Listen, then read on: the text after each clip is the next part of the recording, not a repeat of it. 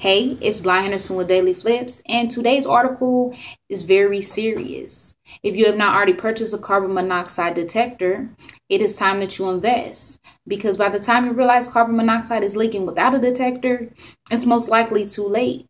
Small amounts of carbon monoxide in your lungs can cause oxygen deprivation, fainting, dizziness, but most importantly, death.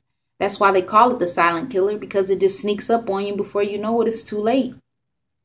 But you don't have to take my word for it. I'd rather you log on to dailyflips.com today, check out that article, read all about Lucille Holloway's near-death experience, and check out the tips the Kettering Fire Department say can help you prepare should that little sneaky mug try to sneak up on you.